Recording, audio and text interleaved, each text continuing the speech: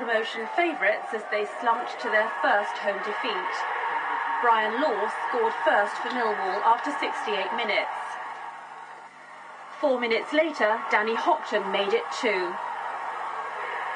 Luton tried vainly to fight back, with both Tony Thorpe and Gavin McGowan hitting the woodwork in the dying minutes.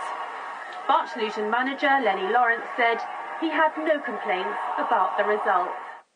Tony Thorpe and Gavin McGowan hitting the woodwork in the dying minutes. But Luton manager Lenny Lawrence said he had no complaints about the result.